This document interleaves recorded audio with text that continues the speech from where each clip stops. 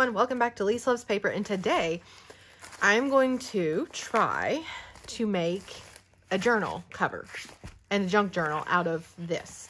So I had an epic haul a while ago. You can watch that video. I'll try and link it here. And in that haul, I told you guys how much I loved how pretty this mailer, it's from Altenew, was, and how I couldn't just bring myself to throw it away. And if you had any ideas, to let me know. And there, a kind viewer had suggested making a journal out of it, like a journal cover, and I think that's a great idea. And so I want to make myself a journal where I can like record art ideas I have, because I see things on reels and stuff and I want to be able to like write them down and stuff. And so that's what I'm going to try and do here. So I have no idea what I'm doing. And you hear my buddy giggling across the room. So just come along with me as I kind of figure it out. I have a few ideas, but they may or may not work. So we'll just see. So here we go. And here we are. This is literally almost 6 months after I recorded that first video, as you can tell by my nails and my watch. But I don't know if you're like me. What happens when I have a project where I don't have a clear path forward, where I don't have a plan? I sit. Oh, see, that's too gummy to take apart. I sit and I think and I think and I think and I think until I have some idea of what I'm going to do. And sometimes it takes a long time, clearly. And so I just decided it's time to go for it and try things, and that's what we're doing. And you will see, I'm making this up as I go along, and I do mess up and it's not perfect, but that's okay. So what I was doing there, I was trying to see what part of this mailer was usable. And so the folded over end with that gummy bit was just not going to be usable. So I decided to just trim it off. I was using my mat and my ruler to make sure it's straight. And here I am seeing about what size it is. I realized that edge did not cut off straight, so I'm using a craft knife to cut that more straight. Not that it matters with what I do later, you will see.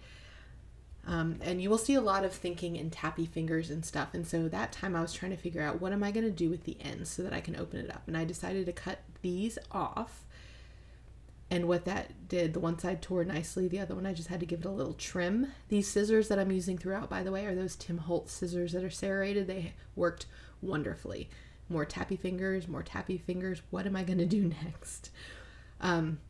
So here I decided, okay, let's make the holes, because I knew that I wanted to bind this with rings so that it was something that I could continue to add to and change things out as I use the ideas. I told you this is where I wanted to keep arty ideas as I find them, and so that is going to be an ongoing thing, I think.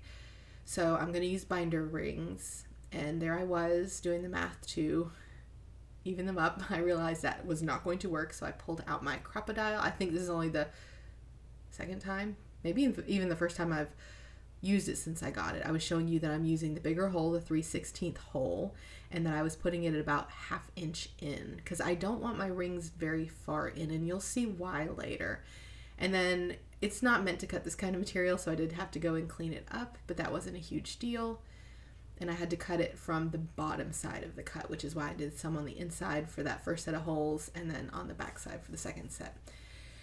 The inside of this was going to be a little too floppy for a cover. I wanted something a little more sturdy, so I went to my stash of cardboard. That's that cardboard that you get whenever you order 12 by 12 papers by mail. I save it all. I'm a hoarder.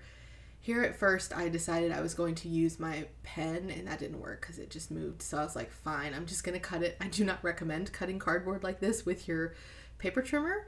It probably prematurely dulled my blade, but you know, it is what it is.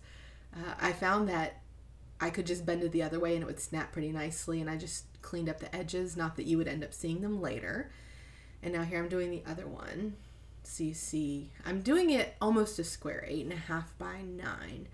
And honestly, once we get pages in there, the pages are going to be even narrower than that, so it does work out to more of a portrait size page once we get in there. So keep that in mind if you decide to try this yourself.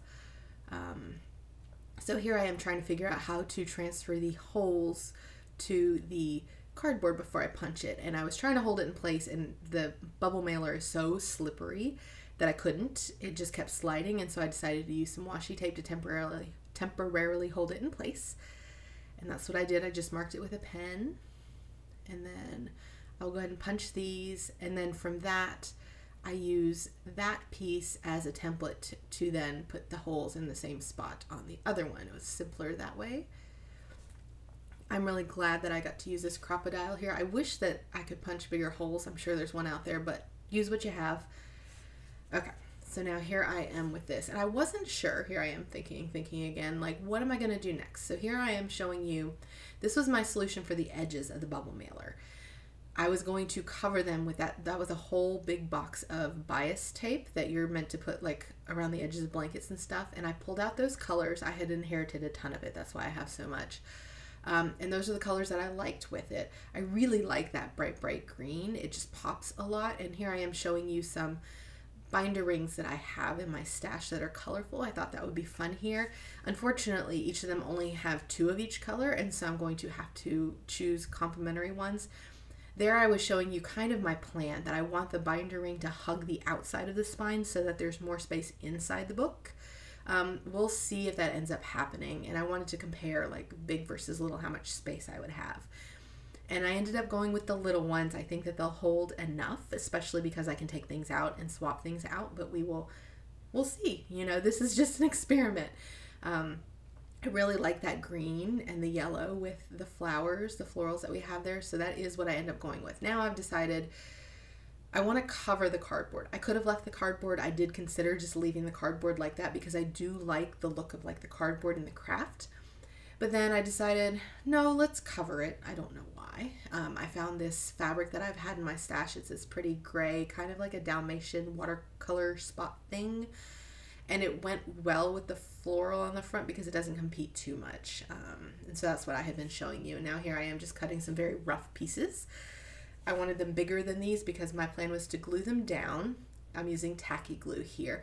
Now, tacky glue works very well to glue fabric to cardboard, but you will see that where you have a lot of tacky glue, it can show through the fabric and you get kind of darker spots. That didn't bother me, but keep that in mind if that's something that would bother you. The name of the game with this entire project is let's embrace the imperfection. And so you had seen I brought that scraper in so I could try and mitigate any like clumps of glue. Not that that helped a ton. But then I smooth it down. You'll notice that the glue, because it is a wet glue, it does warp that cardboard. I just let it dry, and eventually I could kind of bend it back into shape and it wasn't a huge deal. Again, if that bothers you, you could, after they're dry, put them under some very heavy books for a while and they'll just straighten right out. I have done that in the past. So here I am cutting off the corners of the fabric because I do plan to fold them over, and then I'm going to cut off the excess. This is really janky. Look what I did. Oh well. I do have fabric scissors. I was too lazy to pull them out. I didn't care that much, and these scissors work very well because they are serrated. Now this is where it gets really messy. I put a bead of glue along the edge and just kind of smooshed the fabric into it, trying to make sure that I was pulling it tight, and I got glue all over my fingers. Plus this bottle tends to like splurt, and so sometimes you can see it squishing out there, and I tried to kind of deal with that the best that I could, but my fingers were absolutely covered in glue. I'm running my finger, you'll see me do that along the edge just to make sure that everything is kind of smoothed. Look at all that extra glue. This just gives me anxiety watching it. I hate being messy like that. So I put the extra glue there. You can see how I'm holding my bottle because I'm just absolutely covered in glue. Now, I do not make you watch me do this on the other one. I did that off camera and let this one dry. So there's the other one done. And now here again, I decided, oh yeah, I probably should have done this before I did anything else, cleaning it off with a wet wipe, just a baby wipe, and it got some of the gunk of travel off of it because, you know, it was a mailer. So here I am, and I put that binding on there, and while I love it, it was too thick. I didn't want a binding quite that thick, and so I pulled out the only color options that I had chosen that were in the thickness I wanted. And so now here I am comparing colors. Like, if I decide to change out the rings, will the green or the purple work better with whatever color rings I choose? And so, oh, there's a kitten.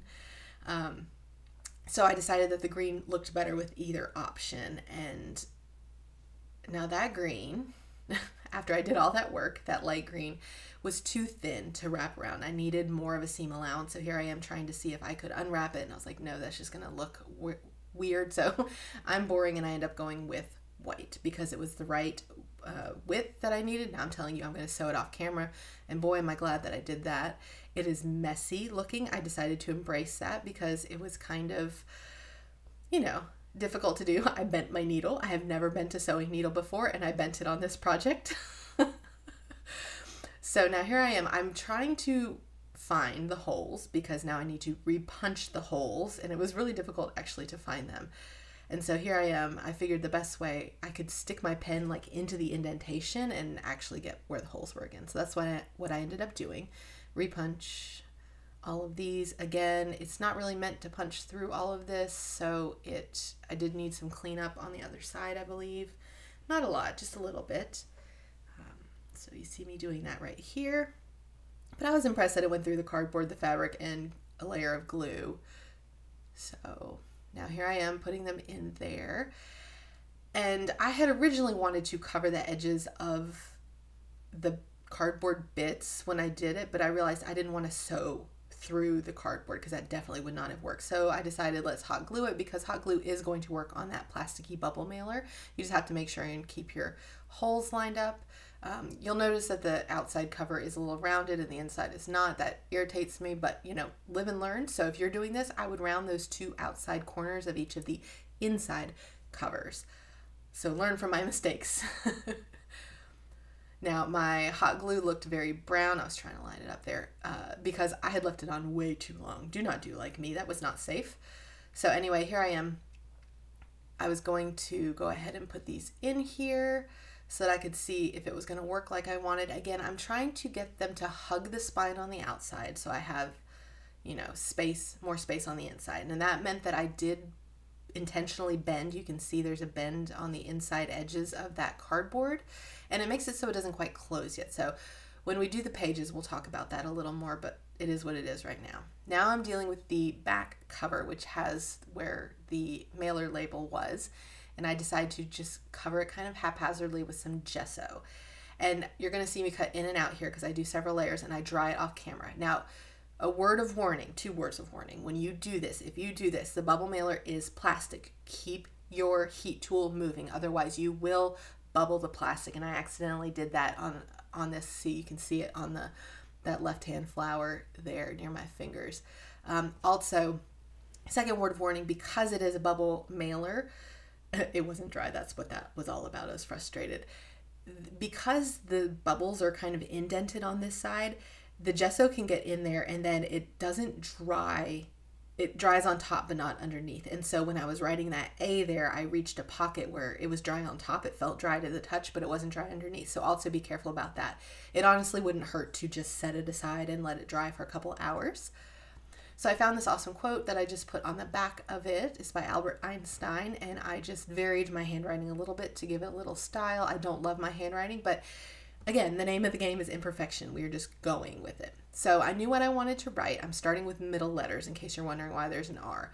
I was a little frustrated that, again, the bubble mailer texture meant that it didn't stamp extremely well, but I found out off camera that I could kind of color it in with a black Posca marker, and it mostly looked okay.